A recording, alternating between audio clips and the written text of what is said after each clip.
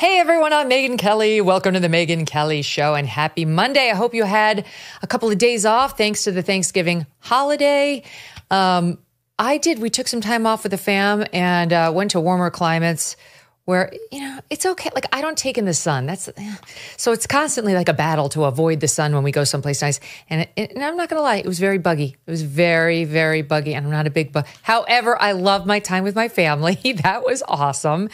And, I just a couple of days off was nice too. So I missed all of you. I missed the news, and we have a lot to go over. Hope you guys had a wonderful holiday. Okay, late yesterday, President Biden did something he and his media allies have promised over and over and over again that he would not do. This guy is an abject liar.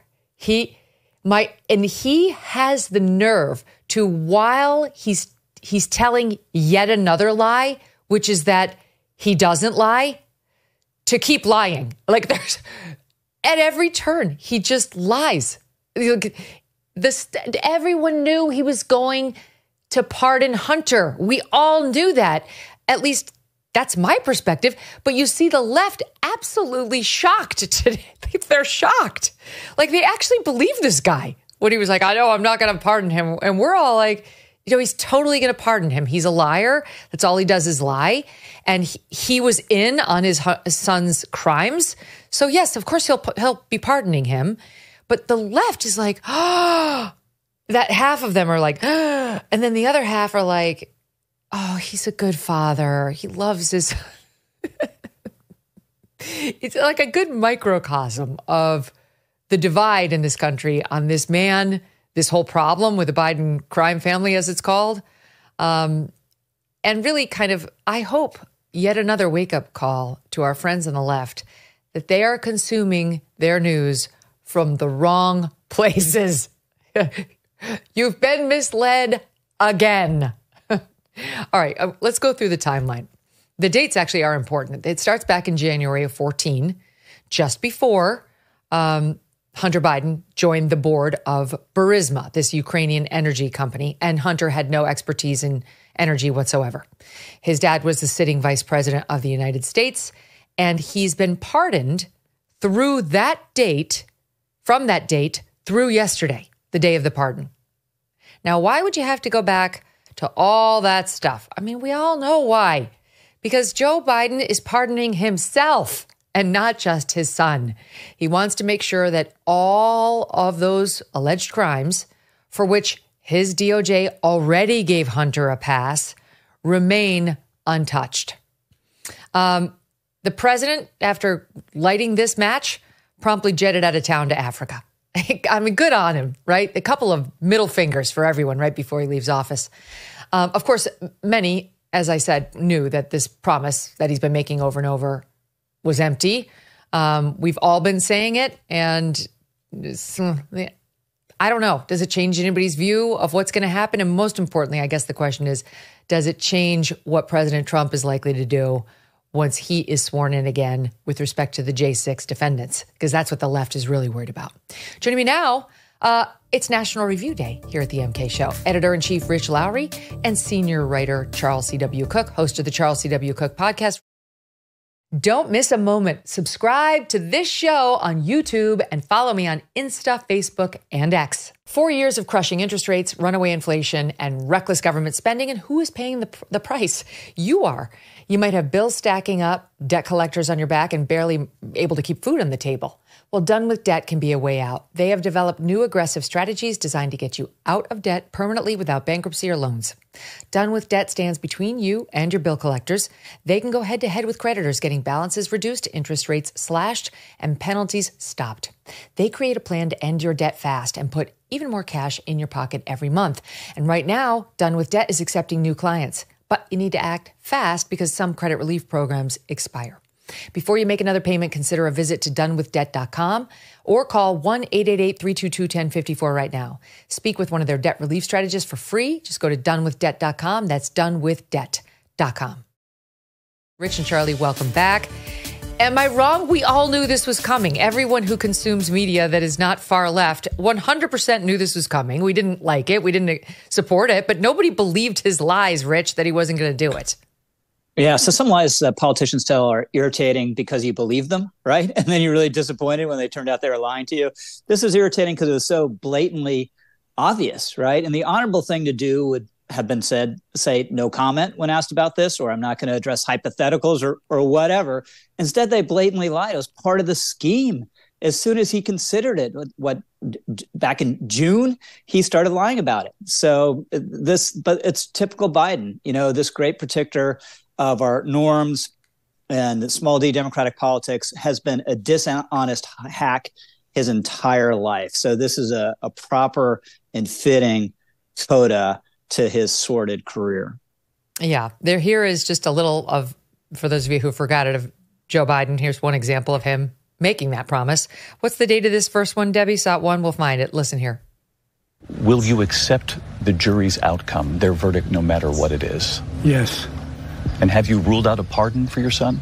Yes. I'm extremely proud of my son, Hunter. He has overcome an addiction. He's one of the brightest, most decent men I know. And I am satisfied that I'm not going to do anything. I said I abide by the jury decision, and I will do that, and I will not pardon him. Those are all from June. I mean, he went back, Charles, we know that, but that's just June. It's not like a lifetime ago. And he issues this infuriating statement. I mean, infuriating, acting like a bunch of stuff has happened, between then and now that really changes his whole perspective on everything. It's really not true. He says the following. This is crazy. People are almost ever brought to trial on felony charges solely for how they filled out a gun form. As if this is really all just about the gun, right? That is the trial that he had, but there's a reason he was only tried at that trial on the gun form thing. He goes on to say that those who were late paying their taxes because of serious addictions, but then paid them back subsequently with interest and penalties, are typically given non-criminal resolutions. It is clear the Hunter was treated differently. This is so galling, Charlie, so galling. It's hard to know where to start with this. It's so galling. The backdrop to this, of course, is that prior to becoming vice president, then retiring and then becoming president, Joe Biden's main contribution to the canon of American law was to increase the penalties for gun crimes and drug crimes, and often to increase the penalties where those two things intersected. He spent years, decades, railing against people who had addiction and saying that it didn't matter. There's a speech he gave in the Senate where he says it doesn't matter. That's not what's important, whether people are addicted or not. So the history here is interesting in and of itself. But the chutzpah of this statement, NBC News published a reported piece this afternoon in which it suggests that Joe Biden had decided in June that he was going to say that he would not pardon his son, even though the plan was to pardon his son. But it wasn't just that he lied about it and then changed his mind. The plan was to lie about it and then change his mind. You can look it up. Go read the NBC News story. That was part of the whole approach. And then he has the temerity in the statement that you just quoted from to finish it by saying, throughout my entire career, I've had one principle to which I have hewed, and that's to tell the American people the truth. So he says that in the statement in which he is announcing a pardon that he had said for 6 months, having planned to do so, that he was not going to pardon his son. I mean, you just could not write it. It's extraordinary. The whole thing is such a great example of corruption. And what makes it more annoying than most of Biden's annoying habits is that this has been used over and over and over again to demonstrate Biden's supposed moral superiority, his integrity, his honesty, his willingness to stick to the rules, what separates him from others, why one has to vote for him or his vice president, because he's the sort of man, you see, who understands the rule of law, respects the rule of law, even when his own son is involved. And of course, it just turns out that it was an election year ploy and the whole thing was a massive lie. And that's before we get, as I'm sure we will, to to what you were adumbrating earlier, which is this bizarre super pardon that covers activity for 10 years, much of which hasn't yet been prosecuted. Mm-hmm.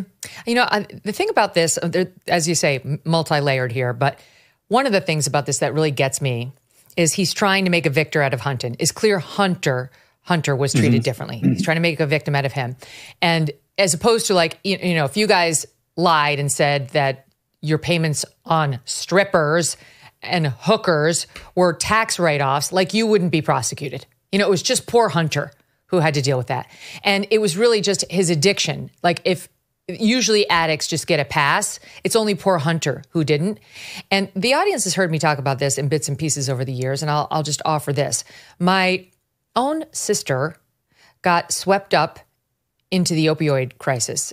And it was truly not through fault of her own. She was, she needed a pain medication after this incident she suffered.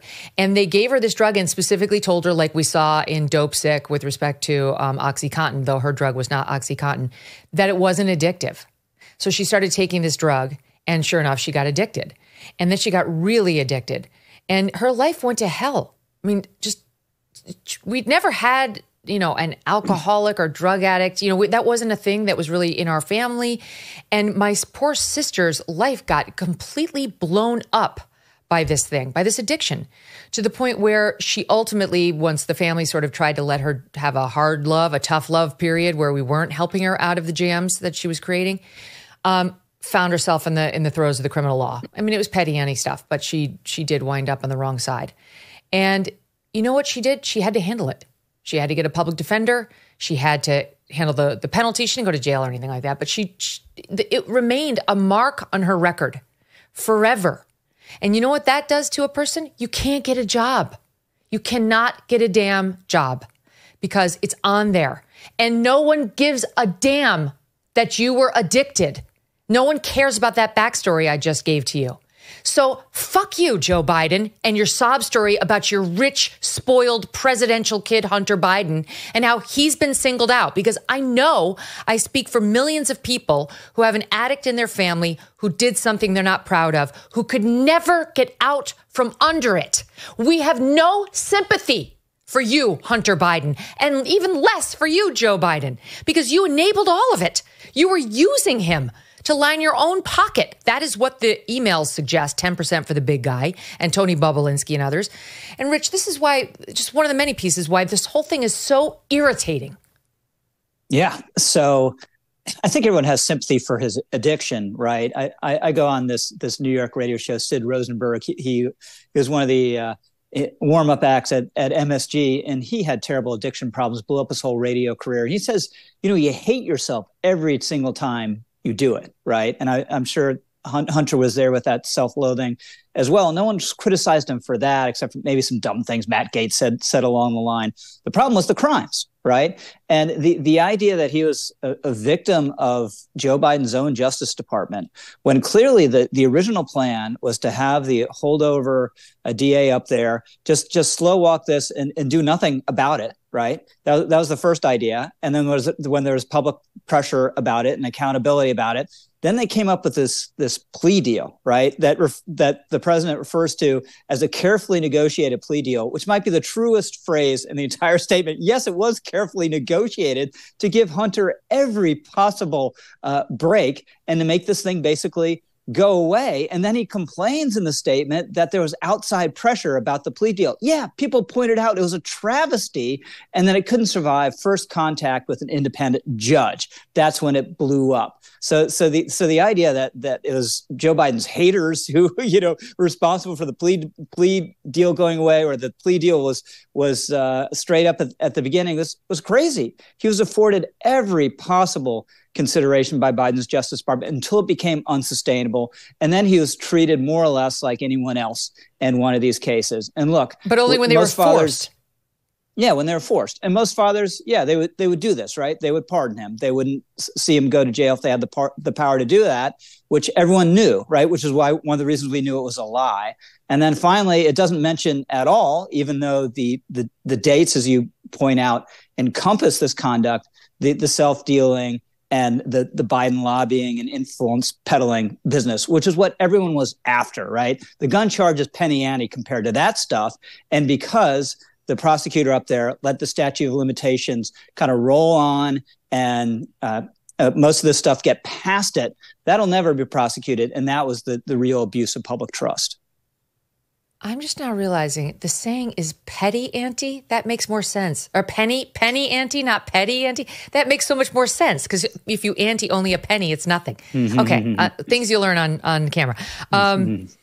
Yeah, my note next to this statement that that we're going through. Here's my note, especially the part I just read about serious addictions. F you, F you. F you, F you. It feels personal to me. For anybody who's got an addict in the family who had to actually live up to the consequences of their bad choices, you should auction off your unexpurgated show notes at some point for a charity. Yeah, I'll do it. I mean, it'd have to be a charity that has a tolerance for potty mouth. Here is the part that Rich was referring to, Charles, just to fill out what this statement by Biden says, how it reads. The charges in his cases came about only after several of my political opponents in Congress instigated them to attack me and oppose my election. Then a carefully negotiated plea deal, agreed to by the Department of Justice, unraveled in the courtroom with a number of my political opponents in Congress taking credit for bringing political pressure on the process. No reasonable person who looks at the facts of Hunter's cases can reach any other conclusion than Hunter was singled out only because he is my son, and that is wrong. Like the miscast of what actually happened here, that the charges only came about after several of my political opponents instigated them to attack me. No, he was shielded from those charges, which were serious felonies, as outlined by those two IRS whistleblowers who since came forward. He was shielded by you because of his name and by others because of his name. And only when the whistleblowers came forward and it became very clear what had happened within the DOJ and the IRS was the DOJ forced to bring what was left of the charges because the vast majority of them had been intentionally allowed to expire. Yeah, so however you look at this, there's a hole in the logic from Biden. So the first thing is Biden's the president. He's in charge of the executive branch, Article 2. So are we saying that he instructed the DOJ to do this erroneously? Well, if not, then he's outsourced it. And then we have to believe that Merrick Garland is some rogue within the DOJ, which he seems not to be. I doubt Biden would agree with that. And then you get to the second option, which is that the DOJ is part of the deep state, which is something that the Bidens of the world say doesn't exist. And if this is what the DOJ does because of political pressure from television and Congress and the dastardly Republican Party, then surely Donald Trump has a point about the nature of the bureaucracy. But I don't think that they would concede that. Then you've got the question that arises, if neither of those is true, then ought we to have the laws under which Biden, Hunter Biden, that is, was prosecuted? And one thing I keep hearing today from anyone who is defending this or half defending this is, well, we don't prosecute people who lie on Form 4473, which is a form that was created subsequent to the Gun Control Act of 1968, that asks various questions. Are you a felon? Are you a citizen? Are you addicted to illegal substances? And so forth. Well, if the case is that it's outrageous to prosecute someone for lying on that form, could we get rid of it? Can we perhaps pardon everyone else who has been sent to prison or convicted of a felony based on their lies on that form? If we don't prosecute people for being under the influence while in possession of a firearm, maybe we have a lot of work to do as a country in getting those people out of prison and getting their records expunged as well. And yet what I hear from Joe Biden is actually the opposite rhetoric. So what you will hear now is, on the one hand, that the biggest problem that the United States faces in its tax system is people who cheat, people who don't pay the taxes they're owed, wealthy people who, instead of putting money into the treasury, go out and spend it frivolously. For example, let's just say on sports cars and strippers, which Hunter seems to have done, which is why I'm told we need 87,000 new IRS agents. We need to beef up audits and so on and so forth. That's on the one hand. On the other hand, we've got guns too. The problem with the United States at the moment in that realm is that we don't have enough gun laws and we don't enforce them properly. We have an under-regulation issue in America, and this is a huge problem, right? On this piece of paper that Joe Biden put out yesterday, though, it says that no one would have gone after anyone for these sorts of crimes unless they were called Hunter Biden. So which is it? Do we have a problem with rich tax cheats who are not caught by the system and a total lack of enforcement of those who are not supposed to own guns, owning guns? Or is it the case that the only people who would ever be prosecuted for this stuff, even when the evidence is overwhelming as it was in this case, are Hunter Biden because of his political connections? You've got to pick one. And it's another aspect of this that I just find so irritating, is that basically Joe Biden's position is we need to go after people who illegally purchase firearms, who are not allowed to own firearms, and we need to go after wealthy tax cheats unless they're called Hunter Biden. I mean, it's just, there's no way of getting around it. Yeah. No, you think about all the people who are being prosecuted right now for being tax cheats and how they're feeling today. That I guess if I stole more, if I cheated even worse, maybe I could get the Hunter Biden exception because, I'm told by the president of the United States that those who are late paying our taxes because of serious addictions, but then pay them back subsequently with interest and penalties are typically given non-criminal resolutions. Well, what if you're one of the ones who wasn't given that and you're looking at this statement today? Or what if you're one of the ones who was prosecuted under this gun form and you have a very different result than Hunter Biden? And of course, Rich, now what we're hearing is, well, Trump pardoned Jared Kushner's dad and just made him ambassador to France.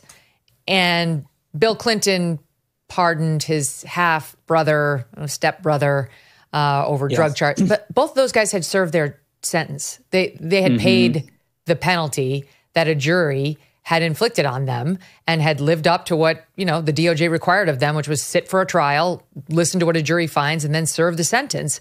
That's not what's happened here. Yeah, so it's not just that he's not going to serve the sentence, as NR's Andy McCarthy has pointed out, the timing here, which is a little weird. Sunday and a holiday weekend, okay, maybe that makes sense. You want to bury the news. But you would have thought he'd waited right to the end of his administration. Instead, why is he doing it now? Because he doesn't want sentencing to happen, which is when, you know this better than I do, but that's when the felony is actually recorded, right? When you technically become a convicted felon. So this stops him from being a convicted felon. So not just not getting sentenced or going to jail, but he won't actually be a felon for these crimes. And it wasn't just that on the gun charge, right, that he lied on the form and then he safely put the gun in a safe and that was it. There was this turmoil in his life. And I guess what his girlfriend or his wife at the time was worried he's going to do harm to himself with the gun and dumps it in a trash can on the school grounds or near school grounds. So there's a major aggravating factor there. And you also hit on a key point just a moment ago. It's not just that Biden's political opponents were on this. James Comer was a political opponent. I think he did great work. And just because he's a political opponent doesn't mean he wasn't on to something or it wasn't legitimate. But there are whistleblowers. They really forced this. And if there's anything we've known from the media and from Hollywood, whistleblowers are good, right? They uncover wrongdoing. They should be honored for their bravery. But in this case, they've been disappeared. But they were a key aspect to getting this case moving because they were so appalled by what they were seeing because they knew it was special treatment of someone who had a political connection. Yes. I mean, if it hadn't been for those guys, who knows what would have happened? But they came out and said there were so many felonies that this guy committed. And they said to me on this show and to many others, and before Congress as well, we absolutely would normally go after a person who had done what Hunter Biden did. Absolutely. In no way would that have been because he was the president's or at the time he committed the crimes, the vice president's son. If anything, that was an impediment just even on paper, never mind when the DOJ actively started to slow roll it. They're careful about going after somebody who's a public figure. But absolutely, Joe Schmo would have been charged on all of these crimes.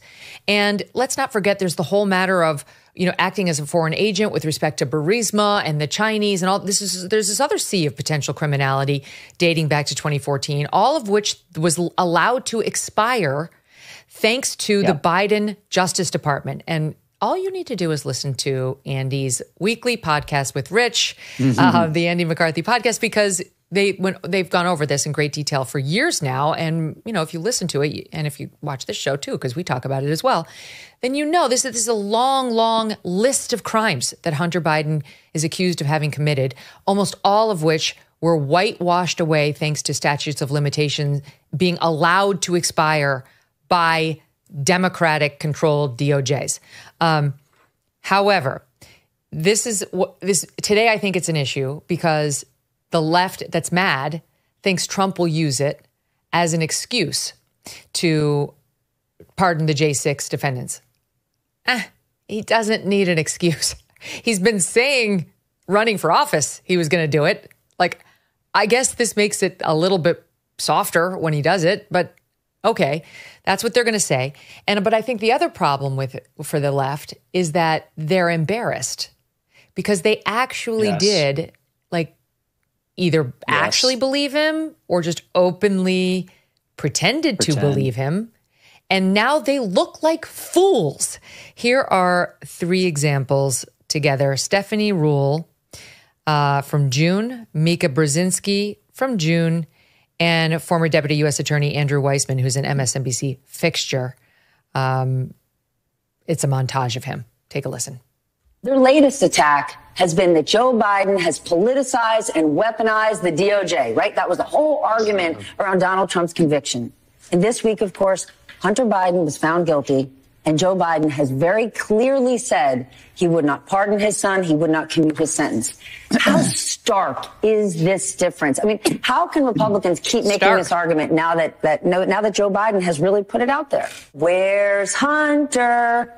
And he stood there in a courtroom, flanked by his family, and he's accepted his sentence. The current president of the United States has so much respect for the law that he has said he would not pardon his son. I mean, again, it's all about the contrast. President Biden saying, I will respect whatever this jury decides versus Donald Trump after he was convicted on 34 counts, saying the entire system is rigged against him. He is not pardoning his son. Which he could do. These are federal charges. Right. He is not doing that. He is not doing it because he is living what it means to have a rule of law in this country. He did not pardon his son. He did not order the Department of Justice to say, don't prosecute my son. So impressive. Contrast is so clear in terms of decency and principle and transactional guidance in terms of how you view the world. What is before us is a president who is living the rule of law. He is living it in the most personal way. What he is actually living by is his own son is being prosecuted, and he is allowing the norms that are required to live in a democracy to go forward. Getting a little misty-eyed, Rich. That was quite moving. They've humiliated themselves. Oh, totally. And it also goes to, it's easier to lie when you're a Democrat because you have all these people with major media platforms just willing to swallow it. And what contempt does Joe Biden have for his media allies, right? If you're a man of decency and you've lied and you have other people making idiots of themselves by believing their lies, you might feel a little guilty about that. Apparently none whatsoever. They're played like fools. And look, some of these people might be sincere about protecting democratic norms, but Joe Biden was always a horrible vessel for it. And it's just a symptom of our time that people can't say, you know what, I don't like Trump, but Biden is a dishonest hack who's been peddling, his family's been benefiting off his name forever, right? Both those things can be be true, but they won't. They needed to put him on a pedestal that was made out like it was this steadfast marble that could never be toppled. And the thing was styrofoam all along. It was a complete lie from the beginning to the end. And here's the thing, just to put the lie to the lie, back to that portion of the statement that you referenced, Charlie, that I didn't yet read. For my entire career, I have followed a simple principle. Just tell the American people the truth. They'll be fair-minded. Well, here's the truth. I believe in the justice system, but as I have wrestled with this, I also believe raw politics has infested this process and it led to a miscarriage of justice. And once I made this decision this weekend, there was no sense in delaying further. Okay, nothing has happened between his June statements that he would not pardon Hunter and now to change any of the facts that he's relying on in his statement for why he's doing the pardon. Like everything that he's pointing to happened before Hunter was found guilty in June, which is the case only came about after several of my political opponents in Congress instigated them to attack me. We've shown the audience that that's not true, but that even if that is true, that all happened well before June, where he said he was not going to pardon them. Then a carefully negotiated plea deal fell apart. That, again, happened long before June. Hunter was singled out only because he's my son, blah, blah, blah. This is all before June. So then he finishes it with, I've always followed a simple principle. Just tell the American people the truth. Here's the truth. The raw politics has infested this process, blah, blah, blah. So, there's absolutely no question that it's all a lie. And he doesn't really care whether people know it or not. And I actually wondered whether, you're right, he didn't want sentencing to happen, but I actually wondered, because he could have done it on like Thursday night. If you really want to bury something over Thanksgiving holiday, you release it Wednesday night or Thursday night. When people are with their families. I actually wondered whether this is a middle finger to the media, because it's going to get coverage if you do it the Sunday before the Monday that all the press returns to the news cycle, most of whom are too lazy to go back and figure out what happened over the past 6 days and would much prefer to focus on new red meat that is pretty easy to understand. I almost think he wanted to rub their noses in it, Charles. He may have. I think this is such a great example of how the Democrats have used Trump as an excuse for their own desires. Now, I won't defend Trump on this. Trump will definitely abuse the pardon power. Most presidents abuse the pardon power. I actually think the anti-federalists were right about the pardon power on balance. I think probably it needs some sort of congressional review, but it doesn't have it. The president has plenary power here. It's non-justiciable. No one can alter it, oversee it, reverse it. So I fully expect Trump to abuse it as he did last time. But I think what you have seen here is the knowledge, perhaps from the Andrew Weissmans of the world, that whatever happens, he will be able to wiggle out of it by just saying, but Trump. The Joe Biden presidency was the but Trump presidency. People found it hard to make affirmative case for Joe Biden. So they would just say, but Trump. So if Biden ends up winning, or if Harris, once she had taken over, wins, then maybe she pardons him and you can say you were right that Biden didn't do it. If Biden and then Harris lose the election, then you can say, well, we had to pardon him because of Trump. And this is the emerging line now, is that we had to give Hunter Biden a 10-year untrammeled pardon that applies to absolutely everything.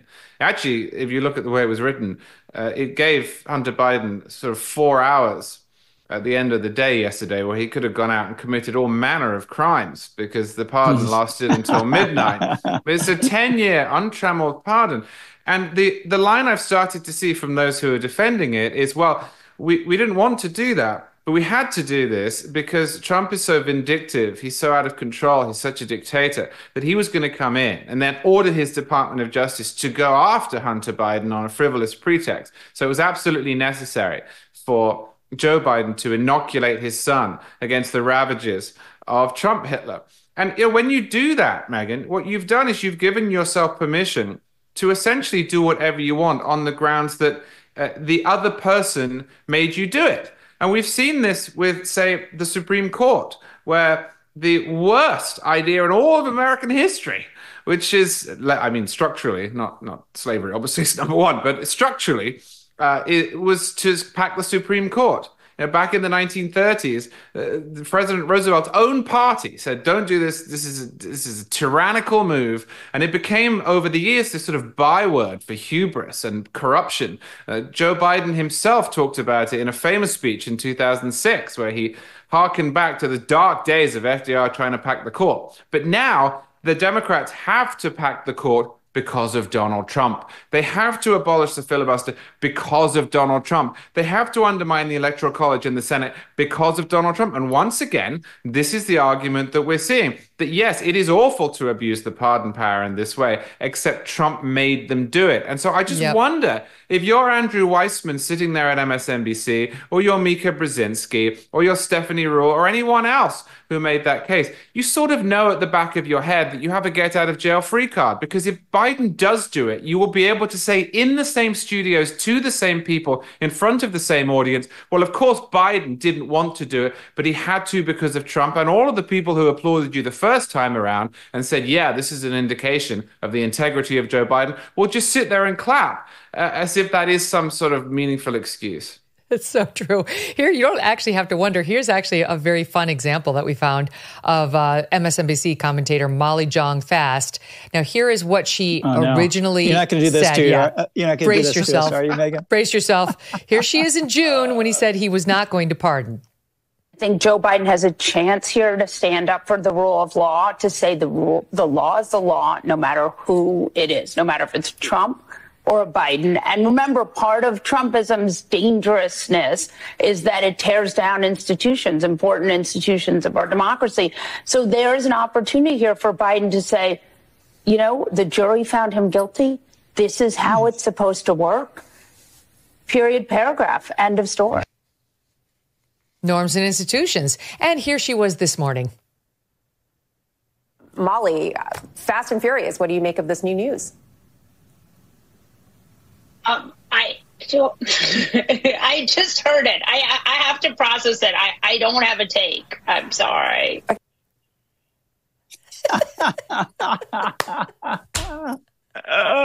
She just heard it. She went on. That was this morning, was it? So she went on last a cable night. news Correct show. myself. Last night. Oh, it was last night. Yeah.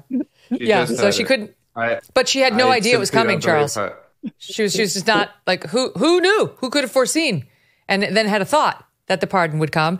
And here's this on her Blue Sky account. That's the left-wing Twitter that everybody's now running to because they're afraid of Elon.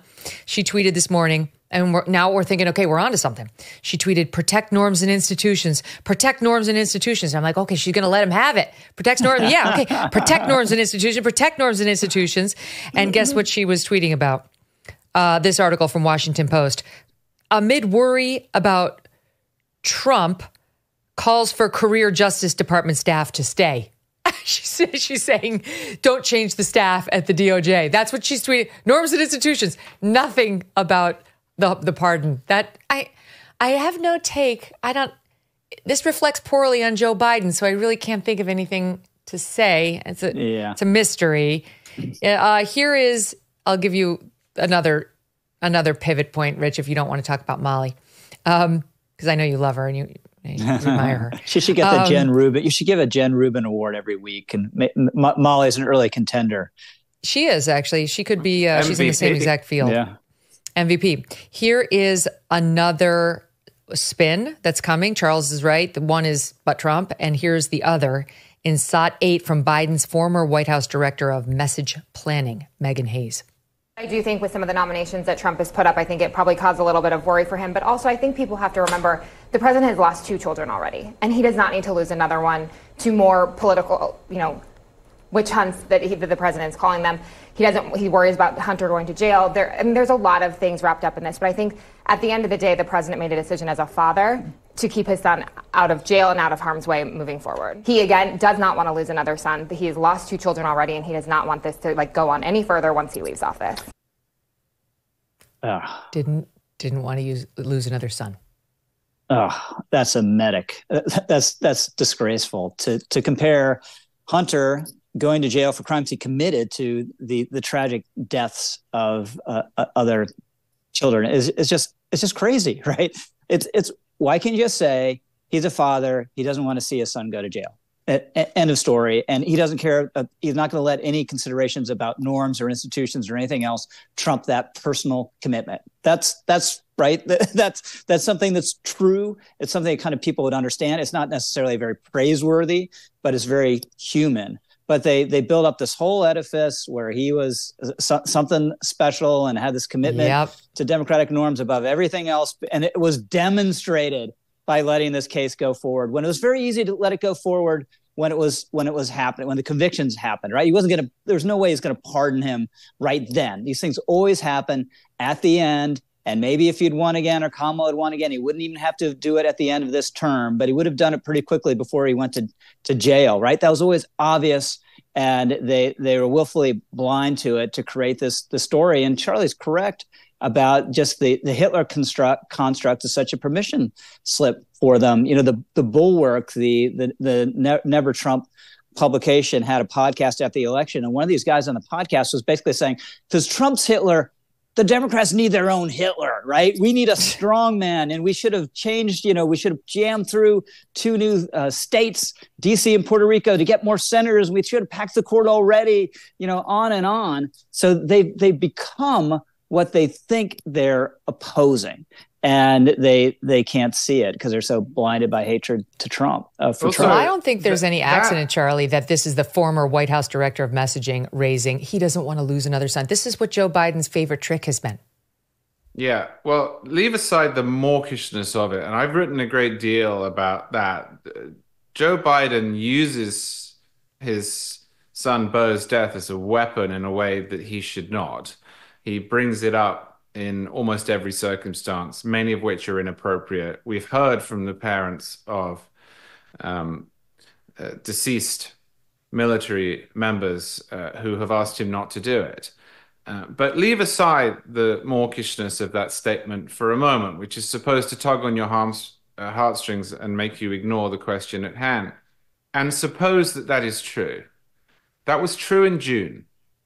So if it is the case that Biden is so upset at the prospect of Hunter going to jail, having lost 2 children, which he did do, and that was horrendous, that he simply cannot allow this to happen, then he should not have spent nearly 6 months promising the American public that he was not going to pardon Hunter Biden.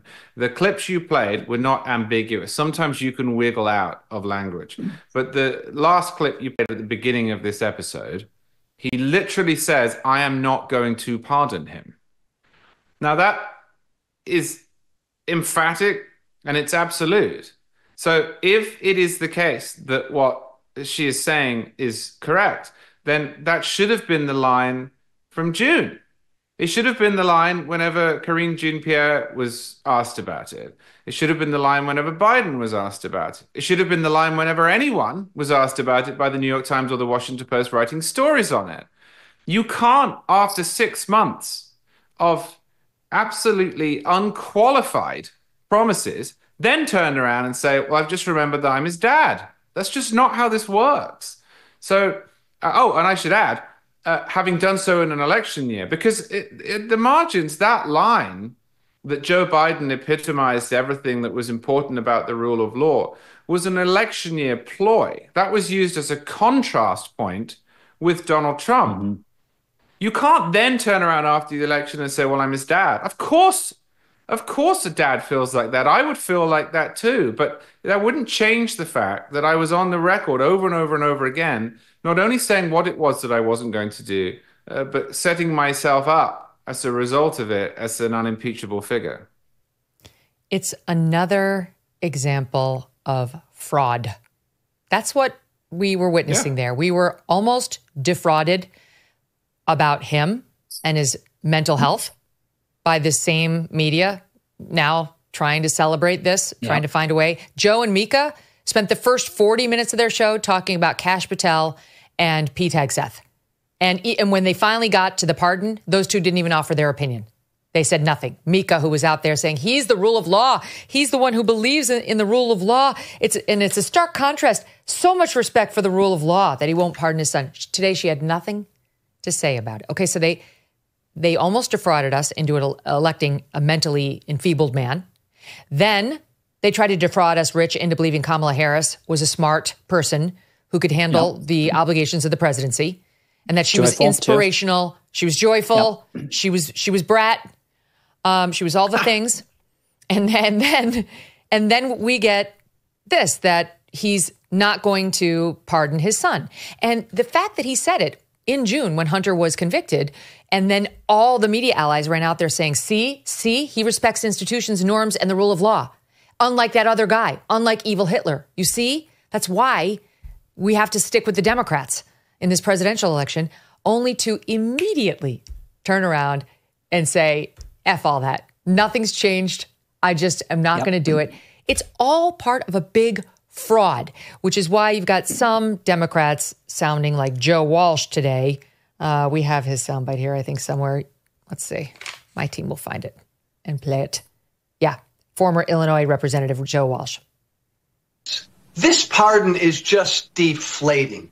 For those of us who have been out there for a few years now yelling about what a unique threat Donald Trump is, for Joe Biden to do something like this, Trump, nobody's above the law, we've been screaming. Well, Joe Biden just made clear his son Hunter is above the law.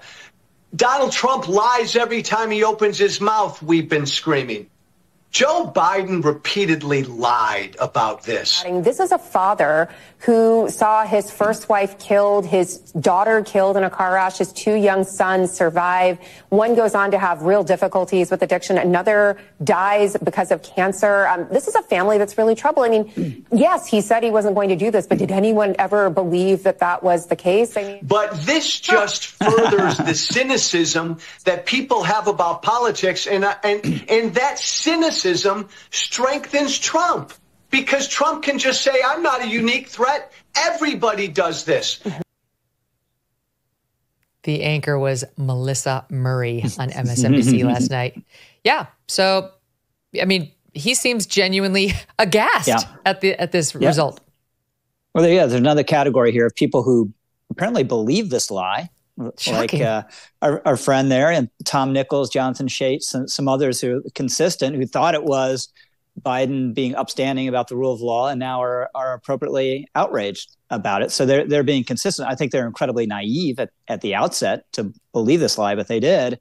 I would just throw into your catalog. Well, the irony, Rich, the irony of him saying it on MSNBC, which has been peddling the lie, right? Like, hello, exactly. Like I said, get your news source someplace else, sir. Go ahead. I would just throw into the scams the whole Hunter Biden laptop, which we were made to believe was a act of Russian disinformation, where you had these former national security officials lying, right? And this letter, another case where Biden unashamedly had people lie on his behalf. They put that letter out there pretty much only so he'd have something to say in the debate in 2020 when this came up with Trump, and he just cited the letter, right? It's been established as Russian disinformation because these several dozen national security officials say so. This just all plays into a really corrosive sense that things aren't on the up and up, and they're puppet masters behind all these facades we're seeing in public, whether it's the supposedly young and vigorous Joe Biden or the joyful and totally impressive Kamala Harris. And it's why a lot of Republicans have time for appointments like Kash Patel, who are out there to kind of burn the place down. Now, I think the place needs major reform. I'm not sure how well burning it. Yeah, I'm not sure how well trying to burn it down is going to work out, but people have a lot of time for that, right? And this does play, as Joe Walsh was saying, does play into Trump's hands in that respect. And the worst of it was the lawfare against Trump, I would say. We got to do Kash Patel, and we'll talk about Pete, and we've got to talk about Kamala Harris's Thanksgiving message, but we have to take a break first. Before we go to break, I'll just do this one for you. Karine Jean-Pierre, who repeatedly said he would not pardon Hunter. I mean, repeatedly. I'm not going to play his soundbite because it's long, but just trust me, it's more explicit even than Joe Biden, was asked on Air Force One about the pardon. She said, the president took an action because of how politically infected these cases were. A reporter pressed, the system doesn't get corrupted by politics for people whose name is not Joe Biden. You're twisting and misrepresenting what I'm saying. I'm talking about a particular issue right now. That's saying nothing. At one point, another journalist asked, does the president believe now and agree with Trump that the justice system has been weaponized for political purposes and that it needs root and branch reform? Karine Jean-Pierre, no. Read the president's statement. Seriously, read the president's statement. He said he believes in the DOJ. He does.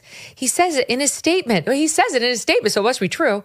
He also believes that war politics infected the process and it led to a miscarriage of justice. We don't know what war politics are, but we know she is lying. Yet again. We'll be right back. Is the education system the cause and solution to the biggest problems facing America? Check out a fantastic podcast from PragerU that is tackling difficult topics and conversations through the lens of education. It's called Real Talk with Marcia Street. As a mother, former educator, and the CEO of PragerU, Marcia believes that education got America into the mess we're in, and education will get us out. That's why she built the pro-American nonprofit PragerU into a disruptor in education with videos that reach millions of young people every day.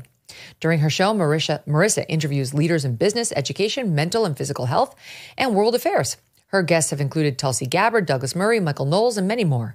Together, they cut through the noise and get to the heart of complex issues, all from the perspective of an educator and a parent. Join PragerU's fastest growing podcast. Subscribe to Real Talk with Marcia Street on your favorite podcast platform or just watch at prageru.com/realtalk. Okay, so we've been following the whole Pete Hegseth nomination to defense secretary very closely here on the show. And there was news on that over the break and then today as well. Pete's mom was very, very mad at him in 2018, and the New York Times got its hands on the email. I got to tell you, like, this whole thing is ridiculous to me. Now, the mom does not spare Pete at all in this email. She gives it to him like nice and straight, and she doesn't mince words. But there are a lot of people who wouldn't want their moms chastising winding up in the New York Times, especially men who find themselves in the midst of a divorce caused by their own infidelity. I think most moms would have a word with their sons about that when they've cheated on the wife. They have children, so in effect, you've cheated on the children too. And they're involved in a custody battle in which Pete was attacking the soon-to-be ex-wife, verbally, that is. And his mom didn't like it. Okay, so that's the one. And I'll just give you a flavor for what's in the report. It's very nasty. And it's very nasty of the New York Times, in my view, to report this. I just think publishing a mom's email, I don't know how they got it. They say it was a source close to the Hegseth family. I guarantee you it was the ex-wife or somebody close to her. I mean, there's just no way it's not. But anyway, she writes as follows in 2018. I've tried to keep quiet about your character and behavior, but after listening to the way you made Samantha feel today, I cannot stay silent. I feel I must speak out. You are an abuser of women. That's the ugly truth. And I have no respect for any man that belittles, lies, cheats, sleeps around, and uses women for his own power and ego. You are that man and have been for years. And as your mother, it pains me and embarrasses me to say that, but it is the sad truth. I'm not a saint, far from it, so don't throw that in my face, but your abuse over the years to women, dishonesty, sleeping around, betrayal, debasing, belittling, needs to be called out. Sam is a good mother and a good person under the circumstances that you created. And I know deep down you know that, but for you to try and label her as unstable for your own advantage is despicable and abusive. Is there any sense of decency left in you? We still love you, but we're broken by your behavior and lack of character. Those are the highlights or lowlights. She's obviously mad because he was calling the ex-wife names in the context of their custody dispute, and the mother didn't like that and let him have it. She told the New York Times that she thought it was despicable they were printing this and that she sent him an email immediately after, taking it back and saying she was wrong and she was sorry, that she was just angry. But this is the way it goes. You know, you get personally destroyed if you throw your hat in the ring, you know, especially to be as part of Trump's cabinet. For what it's worth, the reporter Sharon Lafreniere, who wrote the New York Times piece on Hegseth that I just referenced, she also wrote the story about the alleged 2017 rape that she says he was accused of. In her reporting, she missed, among other details, the following: the fact that his accuser was seen smiling with him on videotaped a half hour before he allegedly raped her after having given her some drug that, some date rape drug. Did not report that she was back at her own hotel room by 4 a.m., where her husband says she was not slurring or stumbling and was apologetic. She didn't think that was relevant, even though the woman claimed she'd been drugged and was seen on camera fine, not drunk, not stumbling at 1:30 a.m., smiling and locking arms with him. And then at 4 a.m. was back with her husband. And the husband said she looked fine. That wasn't relevant to the New York Times, that her own husband said at 4 a.m. she was totally fine. Did not report that this woman refused the police request that she participate in what's called a pretext call to Hegseth after the fact, saying, hey, Pete, why'd you do that to me? Trying to get him on camera confessing to a crime. She declined to participate in that thing and did not report that while Pete was telling the cops that she said to him before she left the room, I'm going to tell my husband I fell asleep. They reported that piece of it, but did not then report that her husband simultaneously told cops that when his wife got home, she told him she had fallen asleep. A story that matches up perfectly with the one Pete gave the police. That's the same reporter now reporting on the mom's email. I'm just saying the media has no interest in being fair or balanced in reporting these facts, and therefore skepticism is warranted. And now they have a report, separate publication in The New Yorker, separate reporter Jane Mayer today on his secret history. Okay, I'm open-minded. What is it? What did he do? Well, when he ran two different veterans organizations, Veterans for Freedom and Concerned Veterans for America, he was forced to step down, she reports, because of allegedly being repeatedly intoxicated while acting in his official capacity, to the point of needing to be carried out of the organization's events. Well, the one that I can find, she says plural, is he went to a bar, a strip club in February of 2015 with, I guess, Concerned Veterans for America employees. And according to this whistleblower, or according to a memo filled out by some employees and sent to the organization's senior management, he had to be restrained while drunk from joining the dancers on the stage of a Louisiana strip club where he had brought his team. So that's okay. I'm like, I can't. All right. So that's one. Then there was another one where he went to an event in October of 14, and let's see. He had been out with 3 young female staffers, was so inebriated by 1 a.m. that a staffer who had driven him to his hotel in a van full of other drunken staffers asked for assistance to get him to his room. He was passed out, and they did. 2 male staffers got him into his hotel. So I think that's what they're talking about. Then they allege some financial impropriety, like spending that left the organization with less than $1,000 in the bank. Here is what I can tell you based on my discussions with someone close to the case. And that is that he was not at a strip club. So I expect that when Pete gets to respond to this, he's going to deny that he was at a strip club. And I would assume then deny that he tried to storm the stage while the strippers were dancing.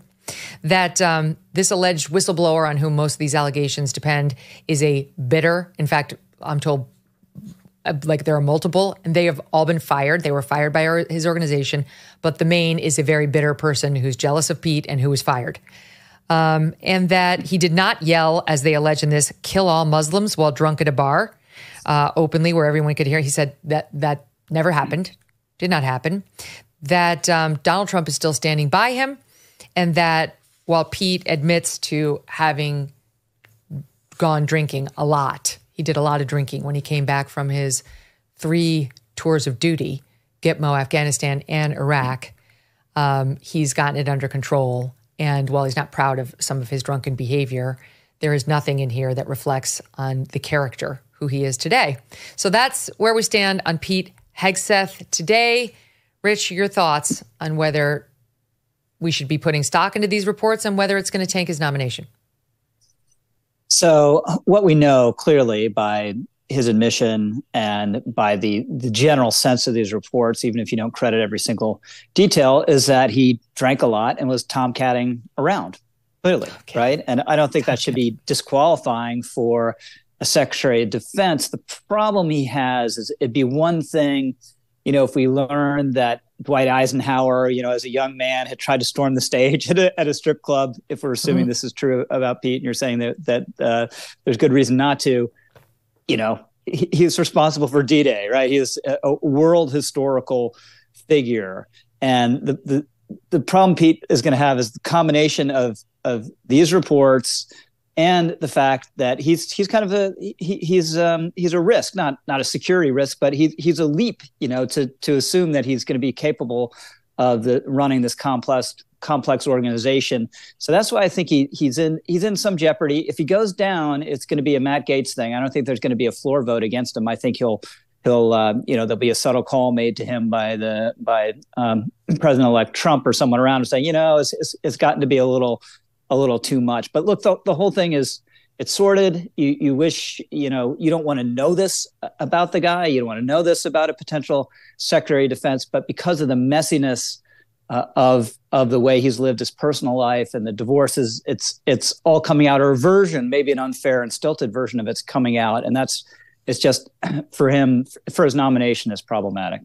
Yeah, it's embarrassing to Pete for sure. But it's just frustrating how you don't get the other side of before we went and repeated the allegations against Doug Emhoff, trust me, my team and I did a lot of behind-the-scenes research on who this person is. Is this a credible person? Yep. Is there a history of accusations?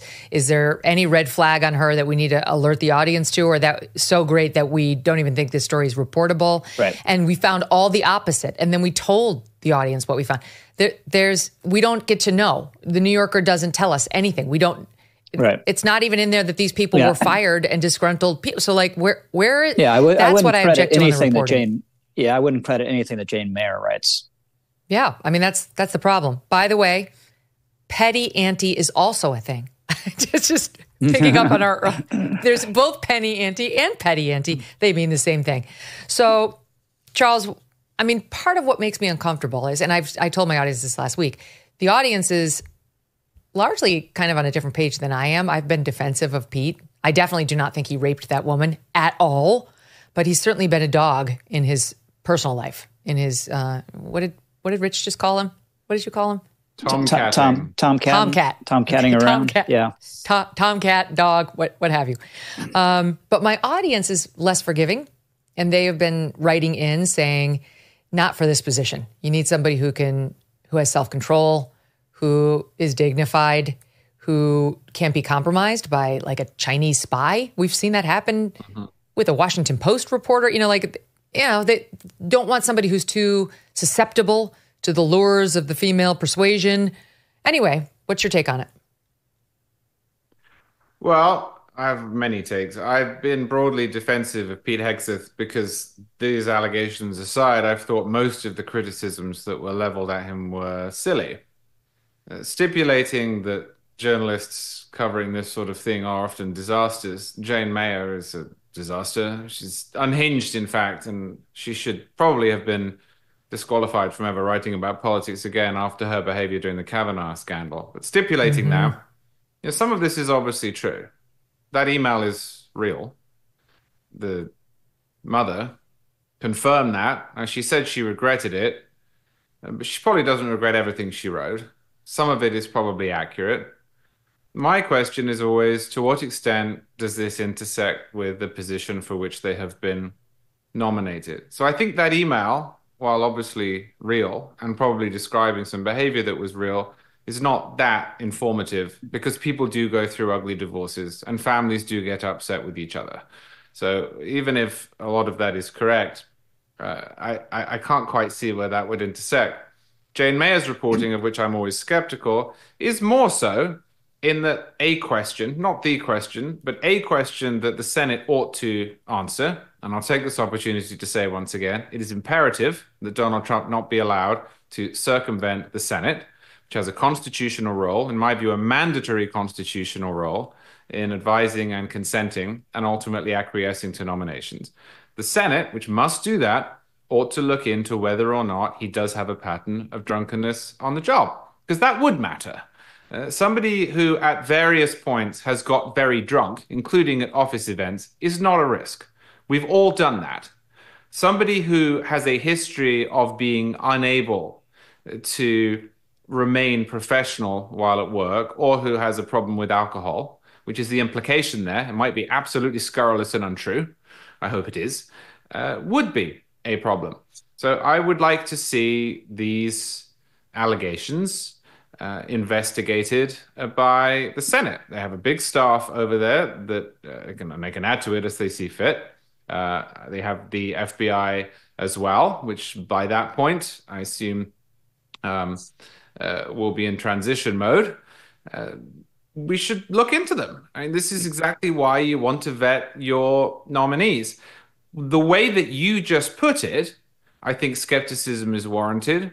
And I think that the problems seem relatively minimal. I do, as an analytical matter, step aside from what I personally think, as an analytical matter, I think Rich is right. I do think that the risk here is that when you combine that sort of baggage, even if we assume that only 1/4 of it is true, with the fact that Hegseth is already a controversial pick, purely because he is so young, inexperienced, is outside of the system, which is also, in my view, one of the advantages of the pick, it may make it more difficult for him to get through. I have to say, Megyn, that Charlie has demonstrated his suitability for any cabinet office, because he proved on the election night podcast that he can drink an inordinate amount of alcohol and still maintain professional behavior. It was impressive. Unlike yours truly, who just last week I had one martini on the show and people were calling me a cheap date because I couldn't even get the ads out. I still think Pete will get it. I still have my money on him. I think the rank and file matters to Trump, what they think. And I don't think any of those guys are really going to be looking at Pete saying, oh, he got drunk a lot. Yeah, that's true. You know, I mean, he served a couple of combat tours. You know, he's in Iraq and Afghanistan. He was like very honorable. You go back, listen to that New York Times podcast on Pete Hegseth, and you will be cheering for him about how he, when he knew there was danger, volunteered to be the first in the room. He, when there was somebody in his unit who did the wrong thing with the opposing side, was the first to say, it isn't right. That person needs to be held to account. And it wasn't until he'd been in the services for a long time, actively fighting these battles, where he got a little jaded about who was leading the troops and like what the mission had been about and why he and his buddies had gone over there and why so many of his friends had died. And I think so many of our servicemen have had that same evolution and would forgive Pete being publicly drunk and dealing with the adjustment back to civilian life and then back to Fox News and city life in New York. And then straightening his life out, finding, leaning into Christianity, finding a third wife, yes, but whom by all accounts, he now is happy with and who is happy with him. I don't know. We'll see, but I think that's going to matter. He'll be Trump. the first major cabinet official with a tattoo since maybe George Shultz, Secretary of State. Really?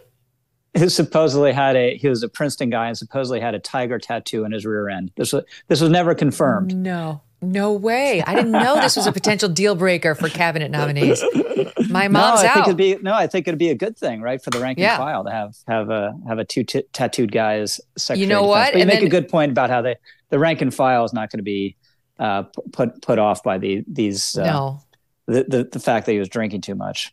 And even if he did rush the stage at a strip club, which I understand they're denying, but exactly. in any event, my mom worked her life at the Albany Veterans Hospital, so she spent her life taking care of veterans. Maybe she could be considered if the Veterans Affairs Secretary thing falls through. She could be considered, but she does. I'll disclose right now. Have a tattoo. She got it when she turned 70. It's of a rosary, and it's on her foot. Wow! It's going to air the dirty laundry. Yes. How many people get tattoos at age 70? That's an uncontroversial tattoo. I don't think that would hurt her prospects in the Senate if she showed her rosary tattoo. I don't know. It seems kind of a Christian nationalist tattoo. Yeah, it might upset. If Dianne Feinstein was still with us, maybe she would be very upset by your mum's living the dogma loudly. But otherwise, I think it would help. Living the dogma. That's right. Okay, how about Kash Patel, Charles? Because the left are not fans. It'd be hard pressed to find somebody more loyal to Donald Trump than Kash Patel, who really had a major hand in seeing through the Russia lies and calling them out and calling out the personalities who push the lies.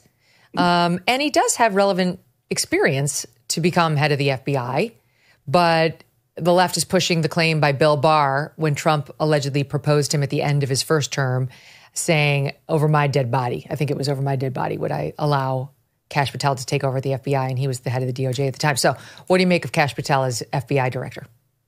All right, let me preface this. I am not a burn it down guy.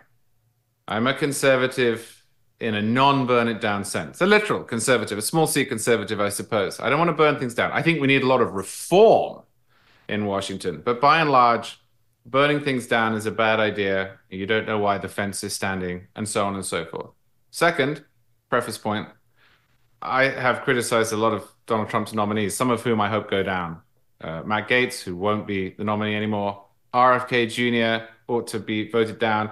I think probably Tulsi Gabbard, although I don't know enough about it. And definitely the Department of Labor nominee, who is a disaster on policy.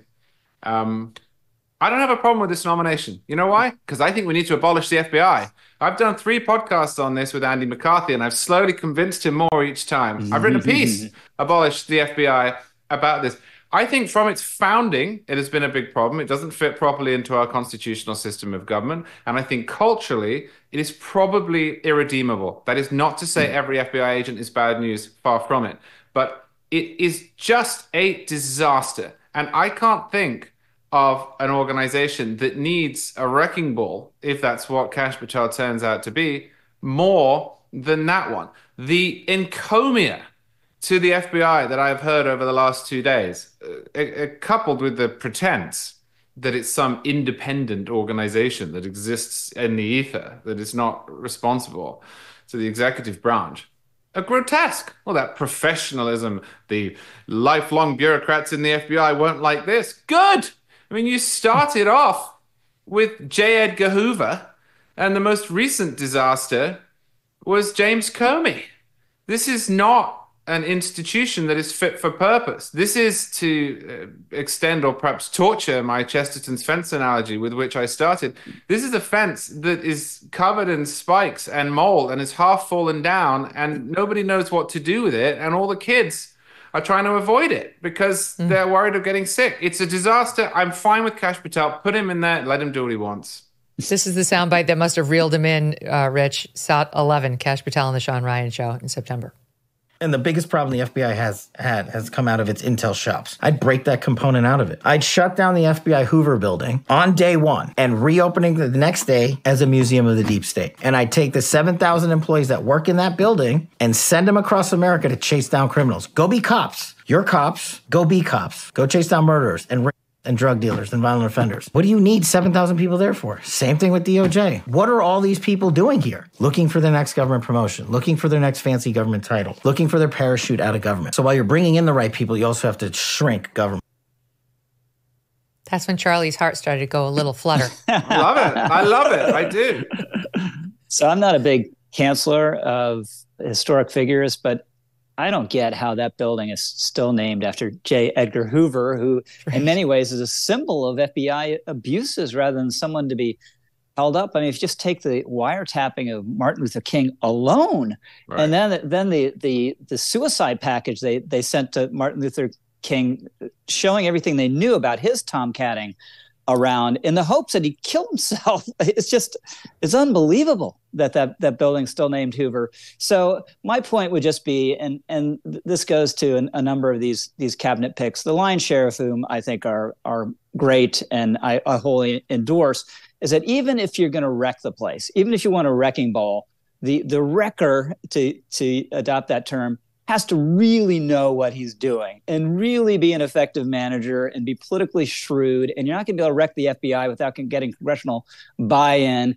And Donald Trump did run his campaign against these institutions, but not with any specific vision to what he was going to do. If he just reformed the FBI in a radical way, that would be like a top 5 accomplishment in his second term. But what is it? Obviously, Kash has some ideas there. But I tend to think he'll get confirmed because I think anyone who is not totally crazy the way I fear RFK might be, or doesn't have ethical problems the way Matt Gaetz did, and the way that some of the reporting portrays, Hegseth is going to get through. Hegseth. Sorry, I always mess it up. I know. I hear that on the editors. That's why I tend to say Pete. So I tend to think he'll get through. It's just with him and even Pam Bondi, has a lot of law enforcement experience, right? Her resume is pretty good, but doesn't have a lot of federal experience. They're going to be resisted at every turn. And do they know what they're doing enough to defeat those people? That would be my concern. So do we have time for me to slightly disagree with Rich? Yeah, go for it. Well, I think that is exactly correct with the vast majority of the bureaucracies in DC. I certainly think it's true of the Department of Justice. I think it's probably true of the Department of Education. And if we wanted to go through labor, energy, commerce, transportation, they have so many moving parts, and there's a certain policy expertise that is necessary for a reformer. I'm just not sure that one needs more insight into the FBI than we heard Kash Patel give in that clip. To me, those are the three problems. One is the intelligence gathering part of it. I think I'm right in saying Andy McCarthy agrees with me on that. I don't want to put words in his mouth. Another is that it just does not spend enough time, as Patel puts it, being cops and enforcing federal law in a really obvious way. And the third is that by having all of those people in that building rather than spreading them out, you are creating this bureaucratic climate culture that leads to people wanting to get into politics, and their propinquity to Washington, D.C. and its institutions makes this a problem even more so. So I think that's enough. When I listen to the vast majority of the people who want to smash things up talk, I think you'll fail for exactly the reasons that Rich outlines. It really does matter to have knowledge if you're a reformer. But with that one, he's running essentially a very large police station. And I think that sending him in there would probably be refreshing. I have a thought. Kash could do it for 2 years and see what he could get done. Or maybe this is the kind of job that wears people out. Maybe he won't do the full 10 that you're supposed to get. But then I do see as a potential number 2, like a backup option, if Kash wants out or if Pam Bondi decides to, leave, because these are very stressful jobs. I see your governor, Charlie, Ron DeSantis, after he finishes his term as governor, as a great person who could step into either one of those roles, who is totally on board with Trump's agenda, especially on the FBI. I've talked to him about it myself, and would know how to get it done. Now, I like Kash. I hope he gets through. I'm just saying that, he's somebody who's in the wings because he's going to be term limited from running again, and he could be of great help. What were you going to say, Rich? But that's a great example of someone who is exactly suited to some sort of task like that. Because he's been in Washington, right? He was a congressman, but he's been in Florida and run administrative agencies and brought bureaucracies to heel and used them to implement his vision and his agenda. So you could slip him in there, and whatever it is you want to do, there's a strong chance he'd make it happen. The worry I have with some of these people who are less experienced is they'll show up in the building and they'll never really even know enough to know what's going on. That's right. My fear. And experience is not, experience can be a symptom of being overly complacent and too establishment and not creative or imaginative enough. Yes, but it can also be hugely important to getting the job done. And people accuse me of being, a overly romantic Reaganite. But the greatest example of this at the Department of Justice was Ed Meese, who, by the time he was working for Reagan in the California governor's office in the mid 60s, had more experience in legal affairs than Matt Gaetz will ever have. He was a prosecutor. I think he was teaching law. He was in private practice. And then he worked for Reagan. And what does he do? His whole task there is defeating the left's lawfare against Reagan in his agenda. Took a different form there, but it still existed, and bringing the bureaucracies to heel. Then he's in the White House for the first term. What does he do? He's the White House counselor, and it's all about bringing the bureaucracies to heel. Then he shows up as AG. And he transforms the place, historic attorney general. And he wouldn't have been able to do it without the experience. And someone like DeSantis, the experience would be a key thing too. I got to ask you about this soundbite, which is driving our friends on the left crazy today. This is Kash Patel with Steve Bannon on The War Room, SOT 35. Kash, I know you're probably going to be head of the CIA. But do you believe that you can deliver the goods on this in a pretty short order the first couple of months so we can get rolling on prosecutions? Yes, we got the bench for it, Bannon, and you know those guys. I'm not going to go out there and say their names right now so the radical left-wing media can terrorize them. But, excuse me, the one thing we learned in the Trump administration the first go-around is we got to put in all America patriots top to bottom. And we got them for law enforcement. We got them for intel collection. We got them for offensive operations. We got them for DOD, CIA, everywhere. We will go out and find the conspirators, not just in government, but in the media. Yes, we're going to come after the people in the media who lied about American citizens, who helped Joe Biden rig presidential elections. We're going to come after you. Whether it's criminally or civilly, we'll figure that out. But yeah, we're putting you all on notice. That they're going to come after people in the media who lied to help Joe Biden rig the election in 2020, et cetera. I don't know what that means, Charlie. I'd love to ask him. We'll probably have him on and I'll get the chance at some point. But I don't know what that means exactly. But my overall thought when I heard it was, you just, you can't. There are some things you can do, but what would be the specific cause of action? Tough talk on Bannon's war room is fine. It's one thing, but you actually you cannot file a complaint that will survive one round of motion practice unless you have a colorable legal claim, criminal or civil, or it will be thrown out on the four corners of the document. So I need to know more before I can say whether that's bullshit or what it is. I don't know what he's talking about. Well, he's trying to impress Steve Bannon, which is his first mistake. He also repeated the lie that the 2020 election was rigged or stolen, which it wasn't. The guy's a wrecking ball. I just want to wreck the FBI, so I'm happy to put him in there. But he's talking nonsense, and it's a good thing that he's talking nonsense. And in most circumstances, saying that sort of thing would be disqualifying in and of itself, because he's effectively promising that the Trump administration will undermine the First Amendment.